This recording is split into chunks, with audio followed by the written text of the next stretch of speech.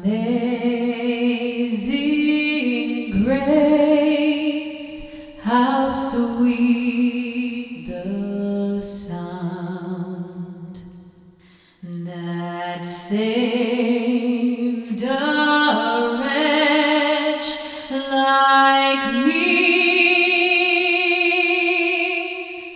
I once was lost, but now am found, was blind, but now I see.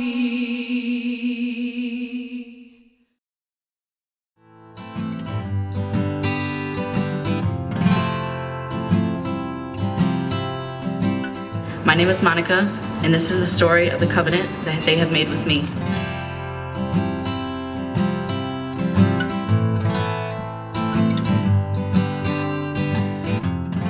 Throughout my childhood, I remember moving at least 2 times a year. Home was wherever I slept that night. My family life was crowded with a lack of support, substance abuse, violence, and examples of unhealthy relationships everywhere I looked.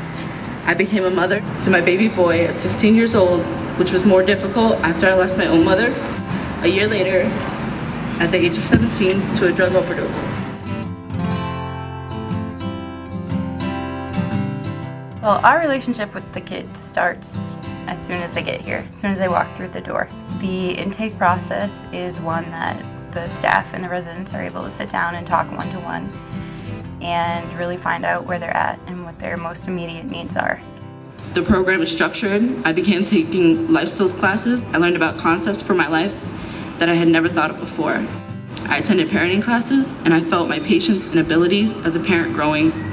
I immediately started studying and working on my diploma. Through the Employment Assistance Program, I learned up-to-date job skills, created a great resume, and began job searching with food in my stomach and rest in my eyes. The staff at Covenant House genuinely cared about me, and they took care of my children and I like as if we were their own family. I continued to succeed at Covenant House. I secured employment, I started establishing savings, and I knew that all my blessings received and yes to come were from God, and I knew that I would never be homeless again.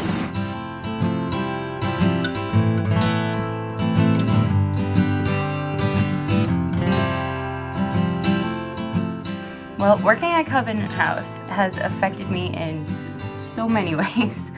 I would say most dramatically it has humbled me in ways I cannot describe.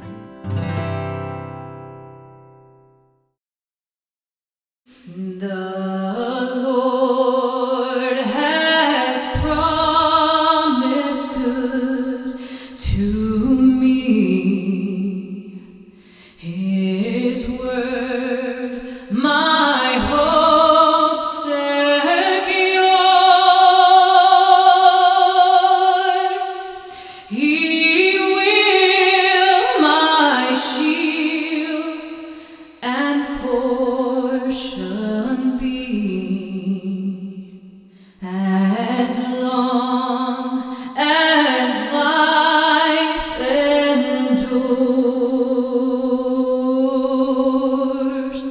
Through many dangers, toils, and snares, I have already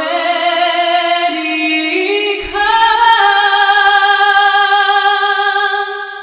'Tis grace has brought me safe thus far.